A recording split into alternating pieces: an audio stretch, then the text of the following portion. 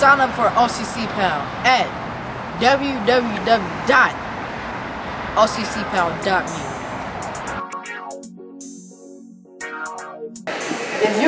If you decided to, oh, I want to be in this fraternity, so I'm gonna let them do this to me, or they can do that to me.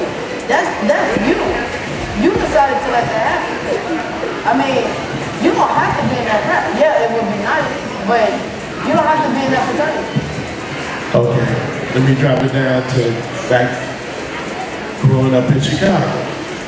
I moved to South Side. The guy next door to me didn't like me. I was, what, 5, 7, whatever, just moved in the neighborhood. He would chase me home, chase me from school, chase me to the, and I told my father about it. Back and forth. Back then, they want you to fight and everything. I told him, Dad, he had a lot of brothers, and I didn't, all this stuff. My brothers was out on the street doing whatever. But I had to, it's the same difference.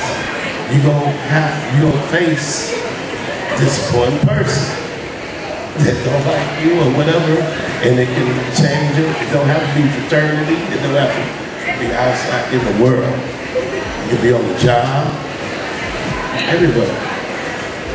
But it's some, different spirits or whatever.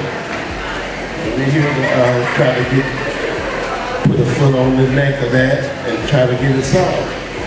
Because it's got out of hand. So.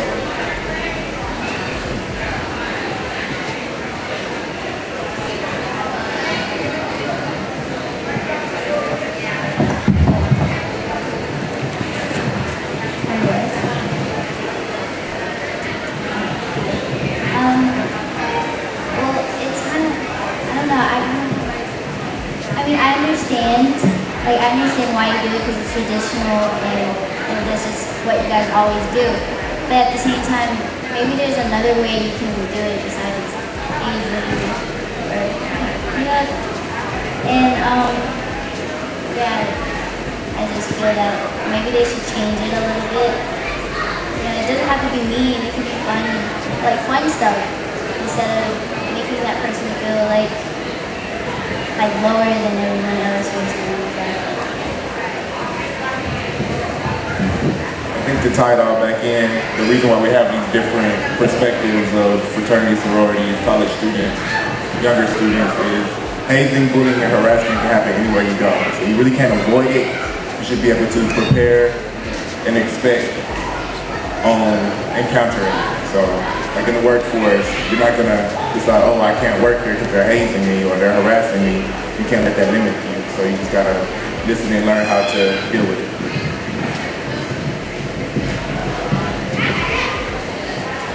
Since the topic is about bullying in sports, I feel that anyone who is being a bully in like any association like the NBA or NFL, they should automatically be fined or even kicked out because bullying should not be allowed at anywhere or any time. So if anyone is being bullied, that means that they don't have any self-control of themselves or there's something going on personal or internal. So that's what I feel about bullying.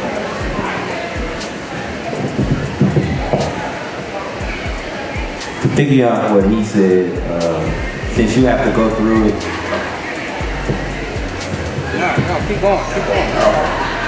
Since you have to go through it and you have to see and you have to do what you have to do, you just have to focus on your responsibilities and not and know when it crosses the line, and if it crosses the line, you think about it. You weigh your choices out and you see, if this really worth it? Is there another way I can make this happen?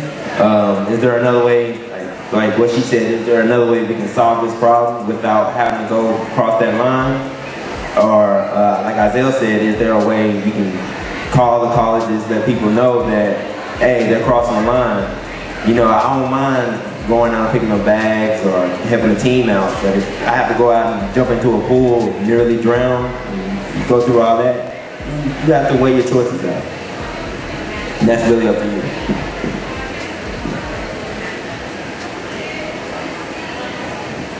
I feel that fraternities and sororities, they have these weird traditions when you have to prove yourself.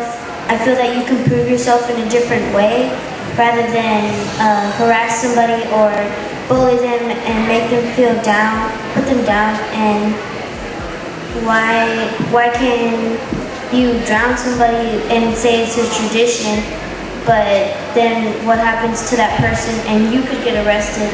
Or is getting arrested really really worth it for just to get into a sorority or a frat?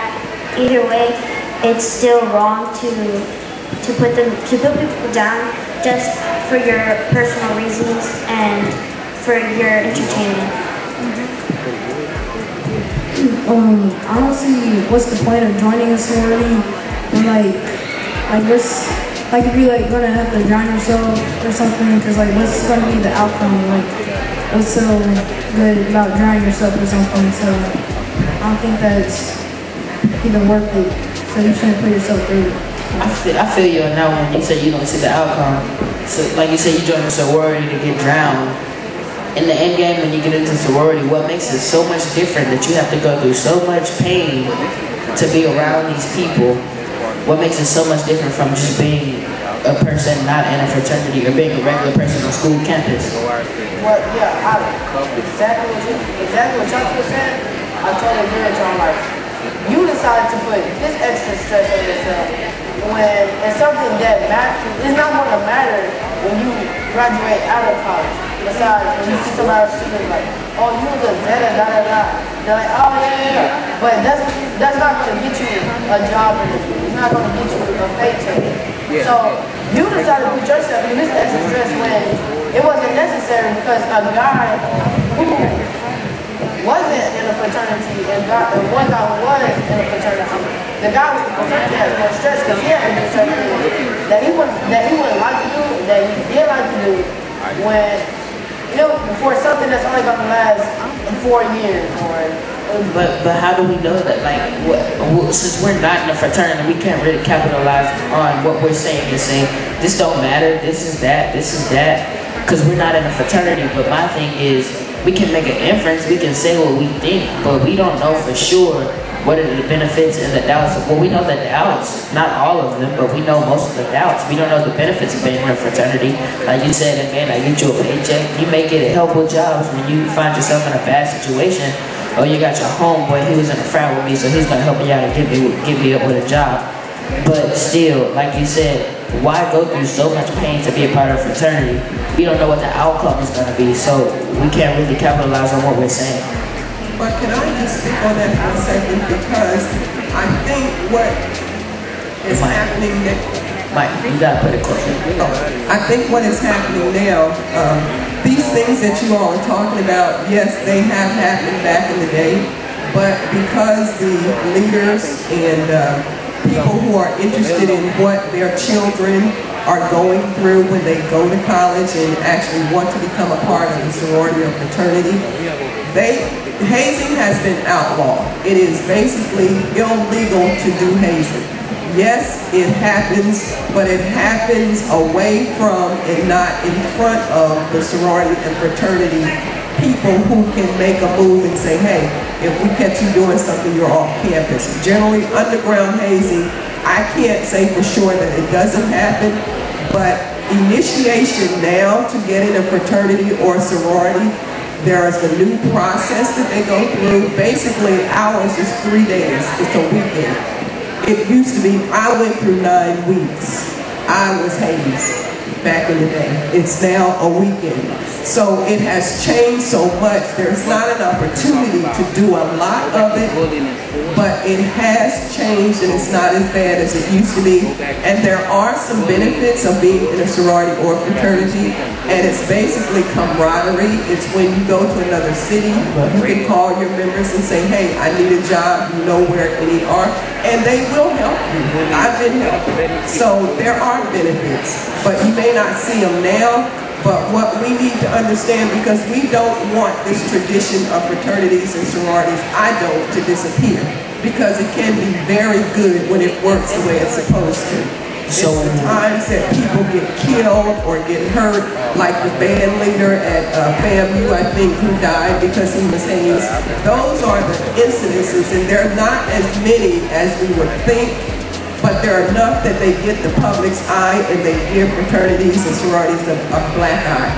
But I believe overall, the tradition of fraternities and sororities, I think is a good one, and I think we need to continue to do what we can to improve and change the rules and make sure, even though it's still illegal, we need to reinforce and make sure that people are listening, and the people who haven't been, there's a thing called legacy. We need to make sure that the people who bring in their children, explain to them, we don't haze anymore. We just don't do that. It's negative, it's detrimental, and we need to concentrate on the positive things that make sororities and fraternities what they are. So we about to go back to bullying in sports, and I think that's what I'm saying. Bullying in sports? Yeah. If you're a rookie, you're going in NFL, NBA, anything, the veterans, they should be the ones who's trying to help the rookie because they know how, because they were a rookie once going into sport and they know how it feels, so they should try to like help them and be like more of a mentor, not like bully them and make them like pick up their bags and do unnecessary stuff. So I think they should be like more of a mentor to them. Alright, so we're about to close out this show. We would like to thank everybody for participating in the roundtable.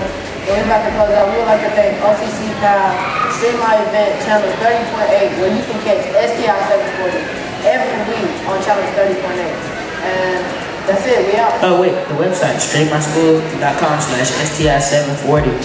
STI740. Become an OCC PAL.